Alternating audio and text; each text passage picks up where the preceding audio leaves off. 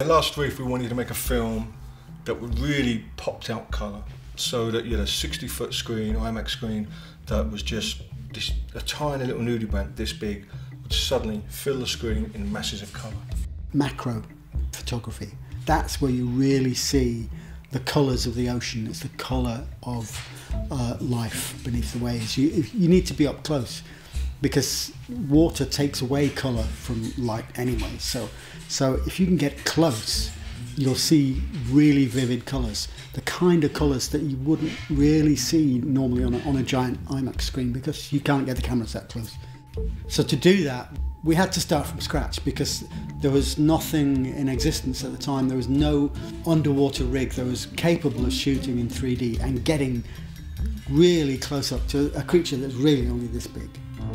So we worked with DJ Roller, who was the underwater DP on Wild Ocean, and so he joined with us on The Last Reef to develop this rig and really to be able to make some groundbreaking photography.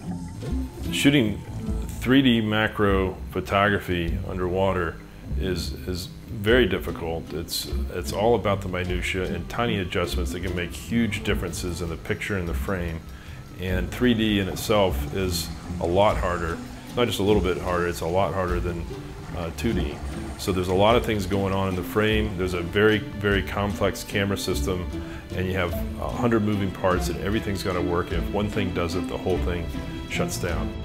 We filmed Last Reef in many locations. The majority was shot in Palau, and Palau is a place that was just really suitable for filming. It had very nice reefs in very good condition, and some very beautiful lagoons where we could shoot in quite shallow water, where we could actually make a sort of little studio. Because some of that, as we're doing macro, we need the camera very, very still. So we'd find this lovely lagoon, put the camera in, and then film our little movie stars. But there's also fantastic wall dives there, with very, very deep drop-offs, and great currents taking through other areas. So it's a real mix of areas that you could shoot and dive, and a fantastic array of marine life.